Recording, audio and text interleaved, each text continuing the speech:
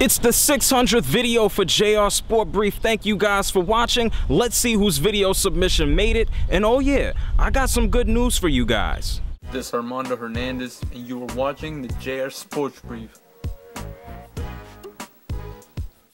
Okay, Armando, I just hope that wasn't your SpongeBob SquarePants calendar, but I appreciate all of you guys. This is the 600th episode. That's why I'm using one of your videos from what you guys submitted to me. And if you need a refresher, go ahead and click right there. Without wasting any time, we're going on to the video from my main man, Tony. Watch Tony, and of course I have my own comments in the video, and yeah, I still got that surprise at the end. Here's Tony. So special thanks to JR for selecting me for his 600th video, and I'm just going to cut right to the chase, and we're going to talk Home Run Derby.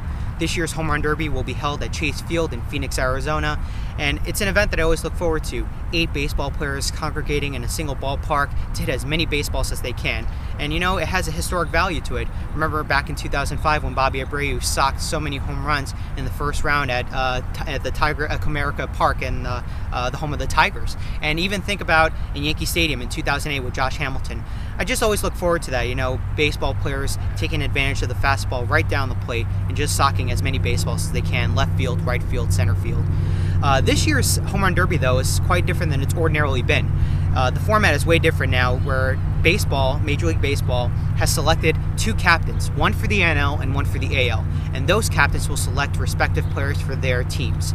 The NL captain this year is Prince Fielder, and the AL captain is Big Papi David Ortiz. Okay, Tony, sorry for interrupting you, but I'm going to drop the teams real quick. We have Jose Bautista, Matt Holliday, Kemp, Cano, Ricky Weeks, Adrian Gonzalez, and those are the guys that are hitting. Now back to Tony. So what are your thoughts on the Home Run Derby? Do you think it's fun? Do you think it's stupid? Who are you looking forward to seeing hit at the Home Run Derby this year? Leave all your comments down below. Also hit up JR at his Twitter handle and at his email. He's always going to have that information on the screen and below.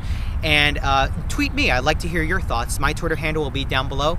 Thanks for watching, guys, and I will catch you later. So thanks again for the video, Tony. People, make sure you answer. Are you a fan of the Home Run Derby? Is it trash? Does it suck? But I got so many video submissions, and this is going into the good news that, you know, if the NBA and NFL keep up with this whole lockout thing, I mean, they kind of locked me out too, I may be using more of your video submissions in the future. And another good piece of news, the website, if you don't remember about that, go ahead and click right there. That is still ready to launch in August, and I am building the website in such a way that you guys can share your videos, your links, and yeah, if you have a hot ass video, I will probably even highlight it. And oh, by the way, I will be in Phoenix for this upcoming All-Star weekend. Make sure you follow me on Twitter. You're gonna get pictures, you're gonna get a whole bunch of stuff. This is 600.